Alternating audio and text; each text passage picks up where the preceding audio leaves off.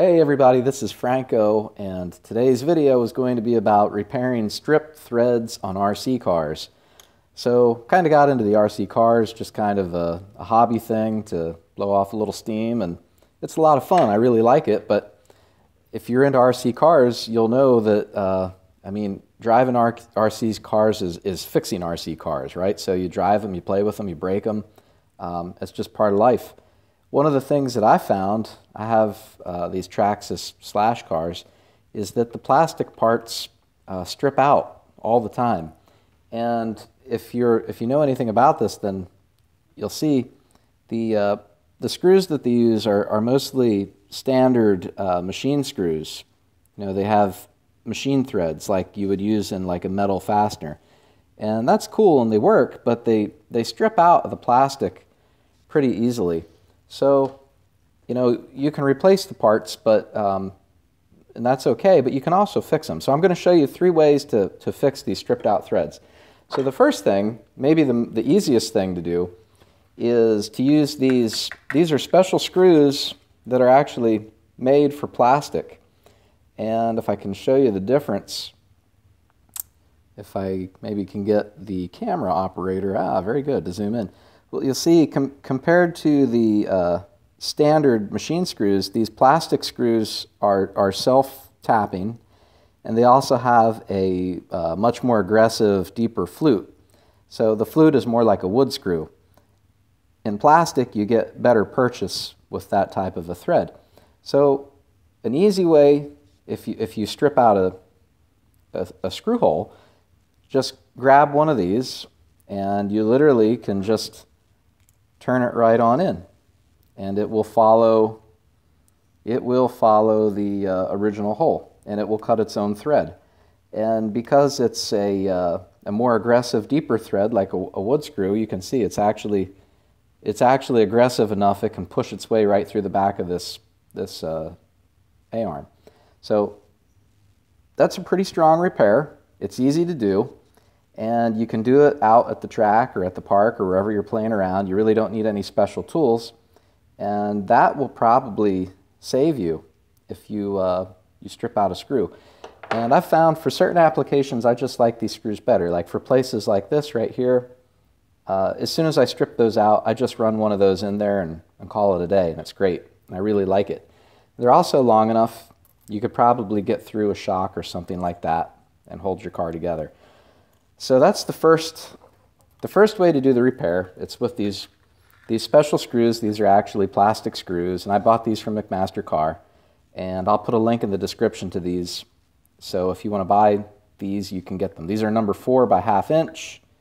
I also have number 6 size screws, which are a little bit more aggressive, a little larger diameter, and they work great for a lot of different repairs. In fact, if you can zoom in right here, I'm using one right here because I cracked out the hole that holds the sway bar arm on, and the best way I could come up with to fix it was to run one of these in there. So that'll work for a while until something else breaks. So that'll get me a little bit more life out of that body pan.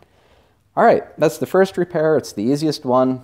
It's probably the thing that will cover most of your problems, but if you want something a little bit more sophisticated, another technique is to use a steel thread insert. And this is something, you know, like motorcycle guys and automotive guys will use these. If they strip out a hole, you know, in an engine block or something like that, or like an aluminum casting, you can put one of these steel thread inserts in it. And I bought this kit off eBay. I think it was in the neighborhood of $20. And what I got were I got some tools, I got some inserts, I got a special tap, a drill bit. But let me show you how this works. A little bit more complicated, but probably more sophisticated. So this center hole right here is stripped out, and that's the one that I would like to use to mount my shock. So I want to repair that. So the first thing you do is you get the tools that they give you. They'll give you a special tap, they'll give you a special drill bit, and a little tool here that we'll talk about later. So the first thing you do is you take their special tap and you drill out your damaged thread hole.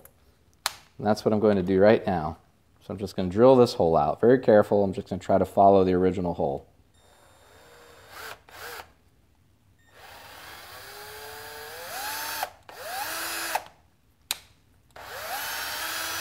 There we go. So we drilled it out, and you can see we actually took some plastic out of the hole. Now the next thing I'm going to do is take this special tap.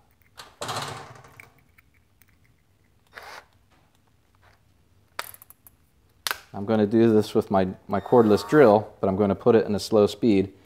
And I'm going to get that tap lined up, and I'm going to try to follow the hole carefully.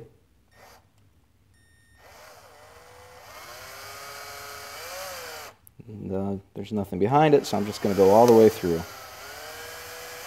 Now normally in metal, you need to clear the chips, but this is plastic, so I'm going to get away with not clearing the chips. But if this were metal, you'd kind of want to go in, go out, go in, go out, but this is plastic, so we can get away with murder. So we just tapped it.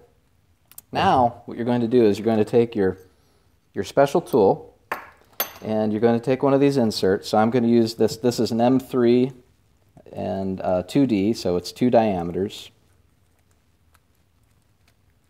If I can get the bag open.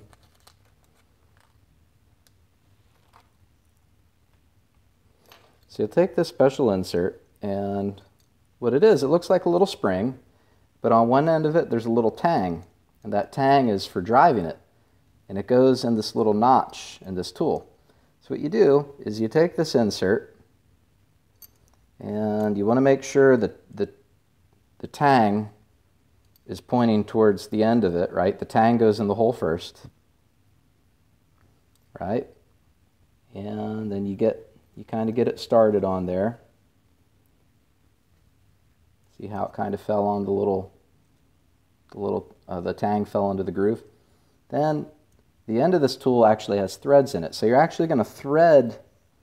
You're going to thread this into the end of the tool, and what that does is it gets the insert kind of like all lined up. I'm just going to go until just a little bit of the tool sticks out past the end of the instrument, right? And I will take this now, and I'm going to line it up, and I'm going to push the tool against the hole, and I'm literally just going to turn this insert into the plastic part.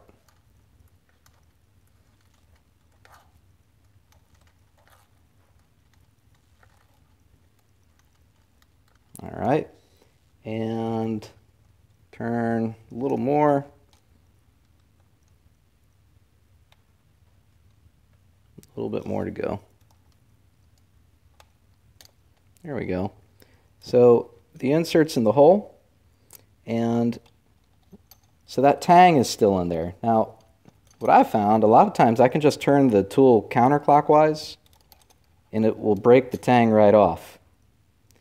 If that doesn't work, this special little tool right here is it's the tab breaker. You just use it to sort of punch out the tab. But I found with these small inserts, just turning this counterclockwise will snap the tab right off. So now what's in there, if you can zoom in, this is a plastic part, but it actually has a steel thread insert in the hole. So now, let me take and put the screw back in. So this is the standard M3 screw that was originally used by Traxxas. And I'm going to screw that in.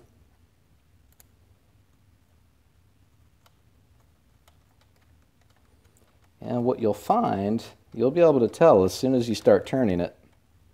When you go to torque it up, you're going to see a big difference.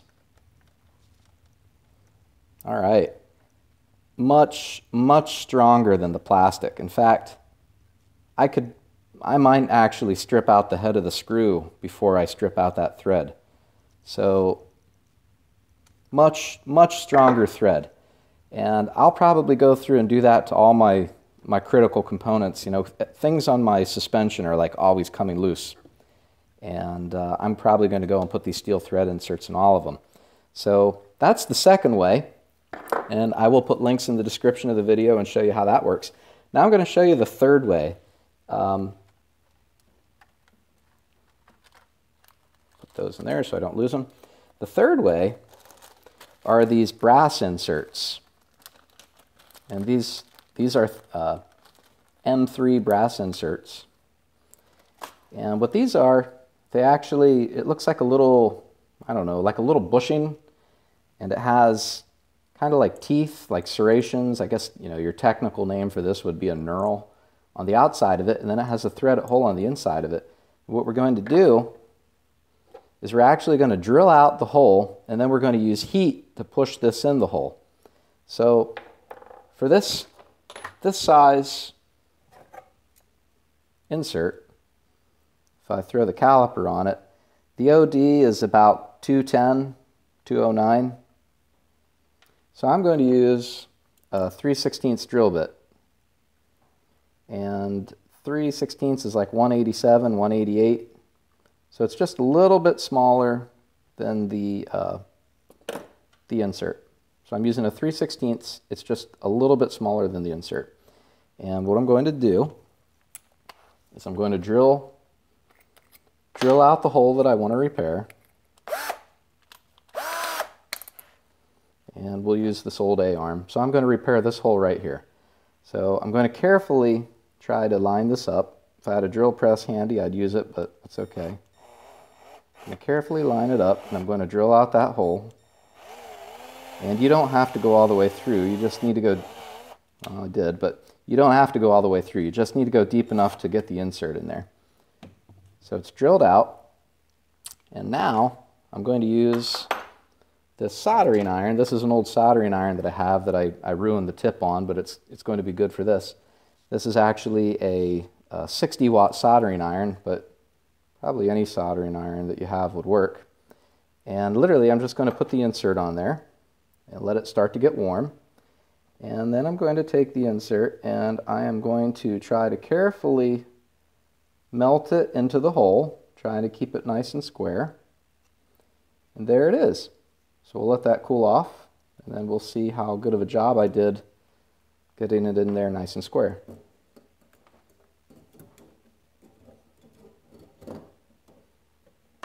All right, so it's still kind of warm. Let me just, yeah, we're going to let that cool off just for a few more seconds.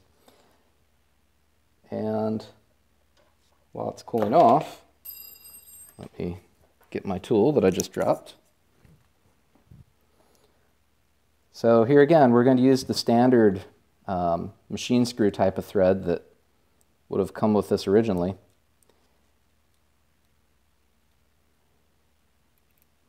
And now, instead of threading into plastic, you're actually threading into brass. And it's going to be a much stronger repair, much stronger thread than threading into plastic. Because now, instead of pulling out those few little threads, you actually need to spin that whole big diameter. There's a lot greater contact area. So I could definitely break it if I wanted to, but it's way stronger. Well, there, I turned it hard enough to spin it, but it's way stronger than the standard threaded hole in plastic. So which way do I like the best? I guess from simplicity's point of view, these plastic screws I think are the easiest. You literally just screw them in the hole and away you go. I like the steel insert. It's a little bit more sophisticated, a little more polished, and it makes a really strong repair. So, and the brass inserts, they probably have their place as well. Maybe, you know, for places where you can't fit this tool down in to make the repair, maybe instead of that, you know, you use the brass insert. Well, all right. Well, I hope that was helpful. Thanks for watching, and have a good time.